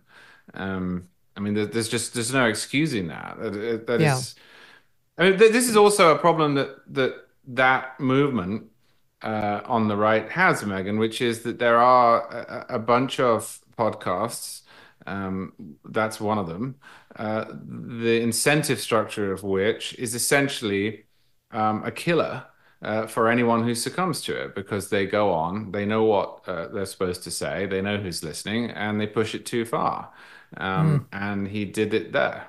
This is the most foreseeable pitfall, I think, for Trump coming in. If he tries to do something like this, one, it'll be an all-consuming controversy. Two, it'll be unpopular. And three, as you point out, it'll fail. Right? So this is a totally foreseeable blind alley that he desperately needs to avoid. But there are things he's said that suggest he's interested in doing it, and things that are being said on shows like that suggest he should do it. And it's terrible advice. Yeah, I don't see. If you can show me the cause of action against a media person, there are certain things like defamation law you can use potentially. Okay, well, let's see it. But short of that, there is no cause of action. What you can do is defund places like NPR. And you should do that. That's not the FBI's job. But we should, Doge, should be putting them at the top of the list. It's only $100 million a year, but it's $100 million we shouldn't be spending. You guys are the best. We did it sober. No, thank you. We got some grammar lessons, and I learned a lot, as always, guys. Thank you. And I'm trying to learn how to say Hegseth. Hegseth. Yeah, we will get Kamala Harris's little nieces out there, and they're great at explaining pronunciations. Great to see you. Thank you. All right. Coming up, our friend Marcia Clark, famous prosecutor, is here, and we're going to ask her about this Joe Biden pardon, as well as something happened in her neck of the woods. She's obviously the OJ prosecutor in California, and there is a real question now about whether the Mendendez brothers are about to get let out of jail. The prosecutor who was interested in it lost. So what's going to happen now? That's next. Want a great gift for yourself this holiday season? That's how it goes, right? One for them, one for you. I want to tell you about the Genucel jawline treatment with dual peptide and MDL technology, Genucel's most advanced ever.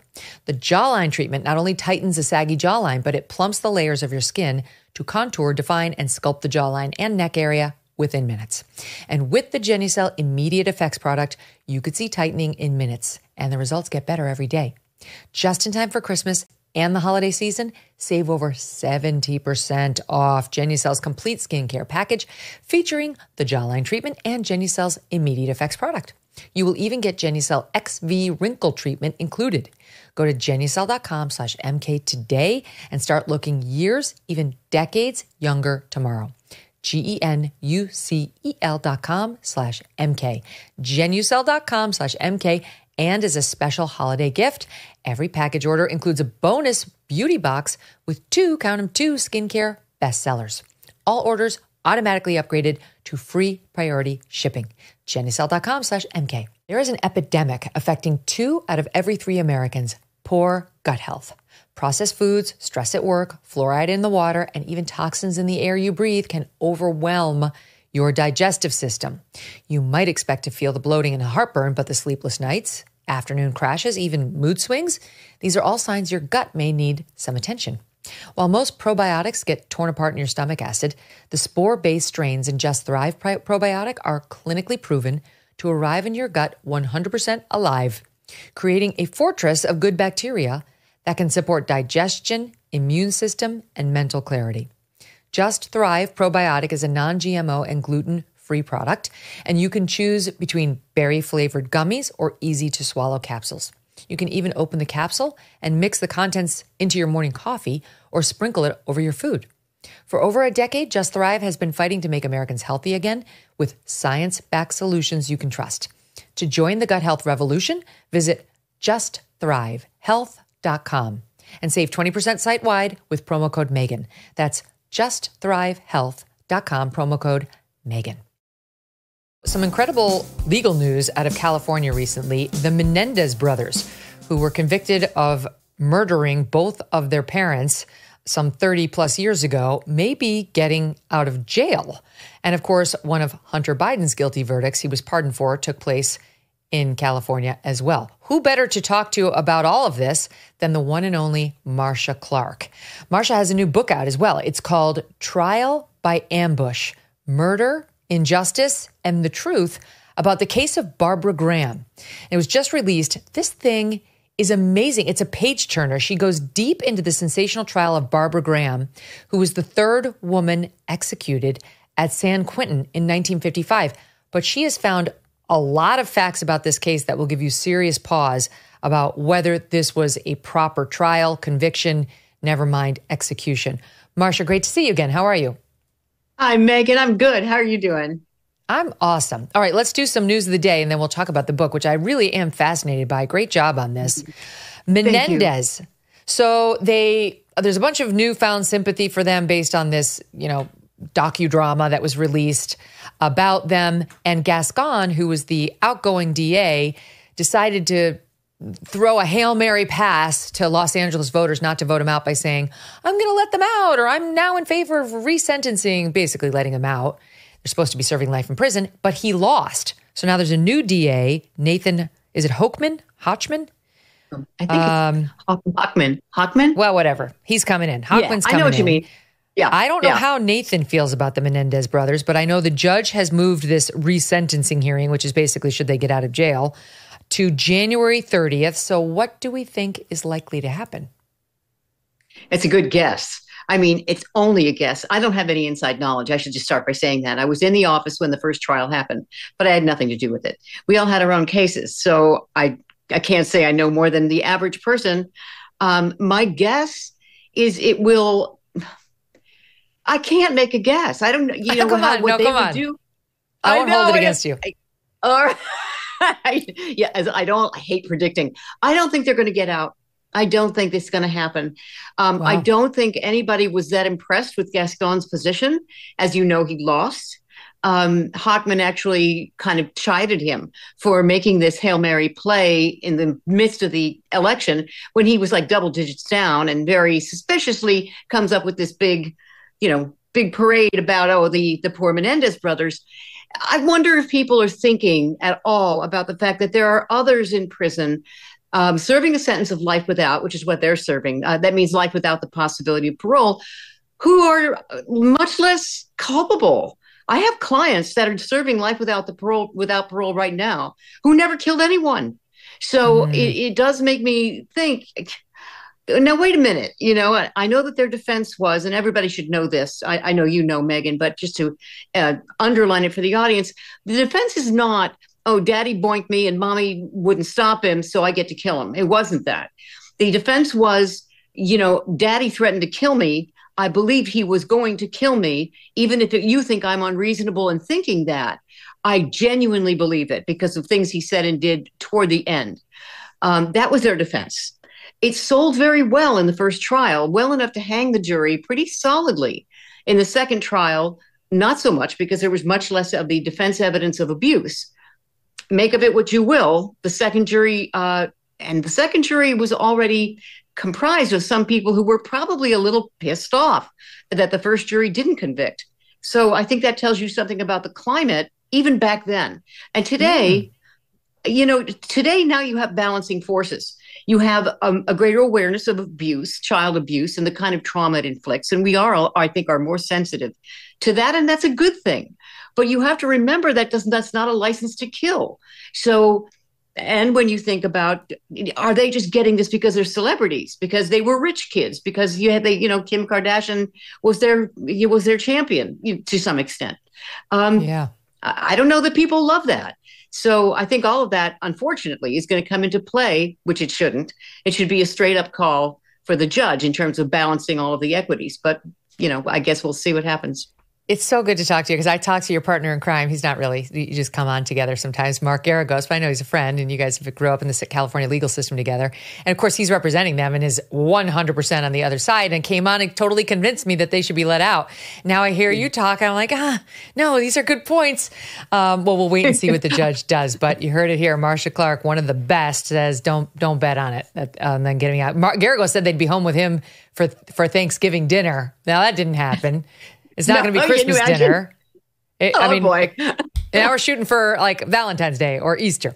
Okay, let's talk about this book because this is a great idea. First of all, how did you even think to write this book? Again, it's called Trial by Ambush, Murder, Injustice, and the Truth About the Case of Barbara Graham. I never heard of Barbara Graham. So how did you even think to write about her? Good question. So I was actually thinking about writing about someone else, and I had been thinking about writing a true crime book for a long time. I've been handling appellate cases for the defense, court-appointed cases for 15 years, 16 years now.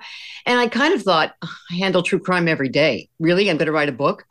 But then I warmed to the idea as I thought, well, it would be nice to take a deep dive and tell this story and look back at what they did and how they did it and why they did it. And was the verdict correct? It would be so interesting to look at it from a different point of view. And I was investigating a totally different case. And that case I was looking at initially turned out to be just another monster in the closet, kind of another bizarro, freakish person, a woman. But, that's not enough. If I'm going to go and do a true crime story, I want it to be about something. I want it to be about some principles and something that resonates in today's world. And I just happened to see a footnote that mentioned Barbara Graham. I thought, let's look. She was executed as well. Let's look and see what happened to her.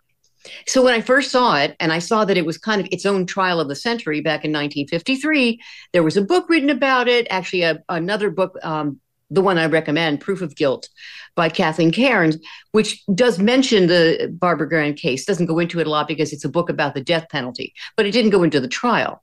And I thought, well, there's probably been a ton written about it. I'm not going to bother. I don't want to go on that tread ground that's already been trodden to death. But then as I looked into it, I discovered, well, people hadn't really written about it. There was a lot of press coverage back in the day. I mean, a ton. Mm-hmm. But the coverage was this breathless media kind of tabloid coverage that spared no word in the thesaurus for the way she looked, her hair, her makeup, her clothes, and it was ridiculous. And I thought, wait a minute, maybe there's something here. And then I started to read all of the articles that were there, and they're short. There's one here and one there, and then there's a book. That okay, that's it. That probably did it for me. I won't write about it. Turns out to be a book written by one of the tabloid reporters that was out after Barbara on the warpath from day one, and he collaborated with the prosecutor. I thought, okay, I don't know that this is going to be so unbiased. And as I read the book, I realized it's got a lot of stuff in there that can't be true. So I thought, okay, when I'm looking at her as you're talking and we're showing the pictures of Barbara, and you point this out, obviously this is a main theme of the book, but you look at Barbara Graham and the first thing you notice is she's stunningly attractive. And what I am thinking about is, I've told the audience this before, but when the Anna Nicole Smith case went up to the U.S. Supreme Court, it was on bankruptcy. It was on probate law, Marcia. It was on probate law and whether she should get, the money from her dead, very elderly husband. And no one gives a damn about probate law. I had been at the U.S. Supreme Court covering a lot of very, very boring cases, and nobody flooded the courtroom. No media. Yeah. But Anna Nicole Smith showed up that day, and she looked amazing. She lost all this weight. She had this great black outfit on. It was like she came in, and everybody was like, whoosh, and suddenly everybody wanted to know about probate law. And Barbara Graham had a similar star factor, even though she wasn't a star, but they'd never seen the likes of this kind of a person at a murder trial. Right. It was, especially back in the 50s, the juxtaposition of this beautiful woman charged with this really heinous crime. And the crime is heinous because it was a home invasion, robbery, murder of this elderly woman, totally innocent, and was only even targeted because they believed that her son-in-law, who was a big casino entrepreneur, Tudor Scherer, would come and visit her from Las Vegas and leave money with her in a safe. So they targeted her, thinking that they were going to find a bonanza in her house. But they also knew she was very security conscious. She was a vaudeville trooper who traveled the world and was not used to having a house, and she kept it locked down all the time. And they knew that there's no way she would open the door to a man. So they needed a lure. And that was Barbara. She was petite. She was beautiful. She knew how to say, "I'm sorry, my car broke down. Can I use your phone, please?" And of course, Mabel Monahan, the innocent victim, let her in. And then the men followed Barbara into the house, and that was that. And so this juxtaposition of the beauty and then the two beasts that were flanking her, which were the masterminds, the actual masterminds of this case, were thugs and mass murderers. And none of it fit together. None of it made any sense.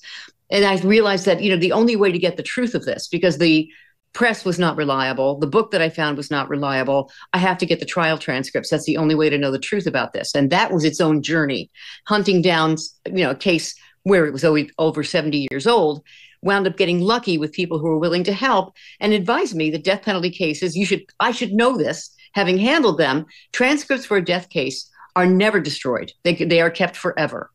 And so we went to the archives, and sure enough, it took months, but I got them, all 4,000 plus pages of them. Wow. So, yeah. But then you were horrified by a couple of things you found. And one that will be interesting to the audience is you and she had similar experiences with the media and the way you were being portrayed and the way they were portraying her. Can you explain that? Yeah. I mean, no and yes. Yes, because it's almost like a man bites dog situation. When you see a woman doing something you're not accustomed to seeing a woman do, whether it's violent murder or being a prosecutor in a high profile case, which seems ridiculous to me, which is why I'm laughing, because there were so many female prosecutors at that time that were handling high profile cases. And yet the world was not aware of that. They were not aware that this is a pretty common thing, even in the 90s, as of the 90s. It's not what you saw on the TV shows. Yes, exactly right. You saw Law and Order, da-dun. It's always a man, a white man. Yeah. This time it wasn't. And it was really all those crime shows. Every crime show, yes. Growing up in the 70s and the 80s, it was always a male prosecutor. Absolutely right. Absolutely. So that was something unusual. But if anything, really, Megyn, I've got to say, reading Barbara's coverage made me feel like, boy, and people thought I had it bad. That was nothing compared to what Barbara was put through. And it was wildly inaccurate as well. I mean, in my case, it was too. But I remember specifically seeing a picture of her when her ex-husband walked in the courtroom. And it was expected that he was going to back her alibi. And then it was expected that he might not. So he came into the courtroom. It was a bombshell. And she was looking over her shoulder. They described it in the press, her malevolent glare, her eyes, two pools of gleaming, vicious hatred. Oh, wow. She was looking over her shoulder. That's all she was doing. There was absolutely nothing about her expression that said anything like that. She was set up to fail very clearly by a media that was selling a bunch of copy based on these descriptions of her. But this isn't just Marcia Clark, who's empathetic to a female victim, or not a victim, but in a way she was a victim. You actually found real testimonials. Well, one in particular, a letter by one of the key perpetrators that did not match up with his trial testimony at all. And it wasn't turned over to the defense. It's exculpatory evidence, not turned over to the defense. Again, it's called Trial by Ambush, Murder, Injustice, and the Truth About the Case of Barbara Graham, out now on Amazon and other booksellers by Marcia Clark. And I want to tell the SiriusXM audience, the good thing about this book is it's not everywhere. It's not being pushed everywhere. So if you have a family member who's into true crime, knows Marcia maybe, is a fan, watch the OJ trial, whatever, this is a great gift because people won't see it coming. You know, they'll be like, oh, this is, and I'm telling you, this is a riveting story. Like, who's ever heard of this woman? She meets a very dark ending, which is, you know, we've kind of shown you. But how she got there and Marcia's deconstruction of the case is a page turner. So check it out, Trial by Ambush by Marcia Clark. So Marcia, tell us about this testimony that you found. So this was amazing. When the case was first being investigated, they wound up having to arrest Barbara and Jack Santos and Emmett Perkins before they really could make a case against them because no one was talking. And without they had no physical evidence, they had no eyewitness, they had no outside person. Someone on the inside had to break. Eventually, they wound up breaking John True, who was a member of this team that went in to the home invasion robbery and committed this heinous crime. John True had no record. He was a deep sea diver, but he was no cherry. And they found him and they sweated him for, I think, almost 3 days in jail, and eventually even brought in some friends to try and beat him down and talk to them. You got to give us a statement because they can't make a case without him. And they did. Ultimately, he said, I will not talk unless you give me full immunity for all charges. I walk out the door. And he even got the DA himself to get on the phone to promise it. And the DA did. They then they flew up to take his statement with a stenographer. This is an official statement, 42 pages long, where they question him about the crime. He gives a halting version of it where they have to pry it out of him, like with pliers, but they get it. He makes a statement. And that statement should have been turned over to the defense immediately. That is one of those things that just, even back then, even in the 50s, you must turn over the statement of a key witness who is also an accomplice, for God's sake. You couldn't get more important than that. They never did. They hid it. They pretended it was just a hi, how are you, meet and greet kind of thing. And you know that they never turned it over because the defense talked about it in their closing argument. You know, I don't know what they said. I don't know why they said it, but, you know, we're not going to, we don't have to worry about that because there was nothing to it. And the prosecution went along with that and deliberately hid that statement. And it was key because that accomplice's credibility was everything to the case, everything. If you can't make the jury believe him, you have absolutely nothing. So it was a real horrible thing, even though there were in some respects it was consistent, but in many it was inconsistent. It was enough, I think, for a jury to say, I'm not sure I believe this guy. They hid that, but that's not all they did. I mean, there were all kinds of shenanigans, some of which were legal back then, but they were pushing the envelope. And I think that was part of my issue with this, which was a shocker to me. I went into this thinking very excited because the lead prosecutor was an icon in the DA's office, somebody I revered. We all did. It was a joke in the DA's office. Oh, if we lost a case, oh, J. Miller Levy could have won it. Oh, you know, he would have won it. He was an amazing, he tried Carol Chessman, the red light bandit, rapist, all these famous cases. And so he was the lead prosecutor in this case. And I was anticipating the excitement of watching the icon in action. And what I found was a cheap shot artist. What I found was somebody who pushed the envelope in ways that was, even a federal judge said, was unseemly and horrifyingly personal in his attack. Misogynistic, yeah, I guess you could call it that too. But it was much worse than just that. He went after her in a personal way that unfairly maligned her. And prosecutors, you know, have a duty that goes above and beyond the client. A defense attorney owes only his client. A prosecutor owes a fair trial and owes it to the jury to present a case in a fair way, in an even-handed way. That is the gig. And so you have to be careful of stepping over the line. It's one thing that you can say, well, I can, but just because you can doesn't mean you should. And you have to always think about what's right and what's fair. And I don't think they were thinking about that at all in this case. She was double-crossed by a couple of people during the course of the trial, including a jailhouse informant. This guy, John True, was, treated like his word was inviolate without knowing that he had said a very different story that would have been much more helpful to her had her defense lawyer known of it. And in the end, she was convicted of murdering this poor woman. Meanwhile, you don't deny that she took part in the crime, that she was the person to get her to open the door, but that there was absolutely no reason to believe that she could have beaten her to death. I mean, basically, that's what happened. And she was this petite, tiny little woman, and you point out that she was accused of pistol whipping her, but even the main witness said she had left the gun in the car. So it does seem like they were frothing at the mouth to get this beautiful woman. It was just too good a story, no matter how not credible the main witness was. So then it takes an even darker turn. She gets sentenced to death.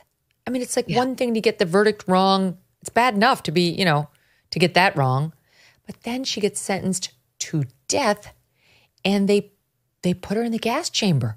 So much so horrifying that they made a movie out of this. You point this out, called I Want to Live. And this is from 1958. It featured actress Susan Hayward playing Barbara. And here, viewer warning, it's disturbing. It's the execution scene. But here's a bit of that. Barbara, I'm very sorry. Goodbye, and God bless you. I want a mask. A mask? I don't want to look at people. I don't want to see them staring at me. I have one. When you hear the pellets drop, count 10. Take a deep breath. It's easier that way. How do you know?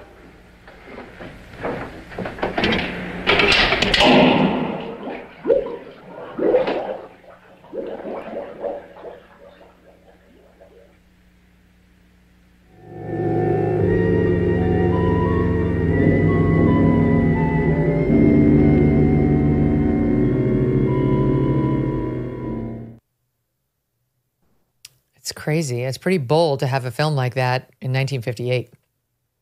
You know what's interesting about it, Megyn?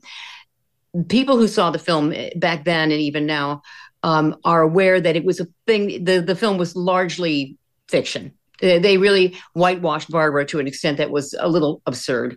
She was not an angel, but she certainly wasn't a demon. She was a misdemeanor kind of check-kiter, dice girl. She was never violent in her life.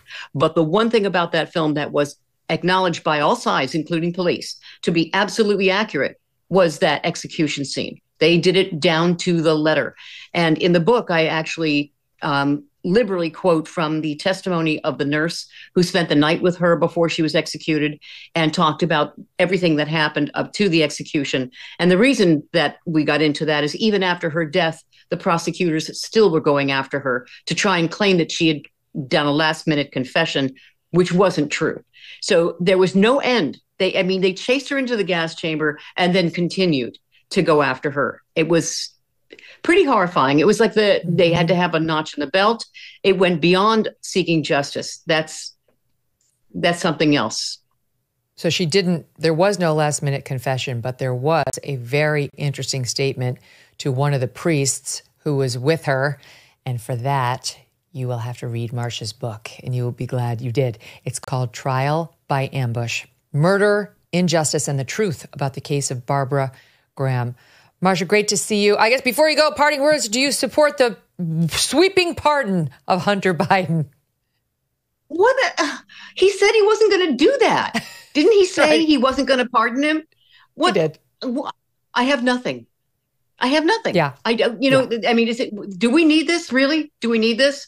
I mean, now there's been so much criticism of Trump's pardons for others.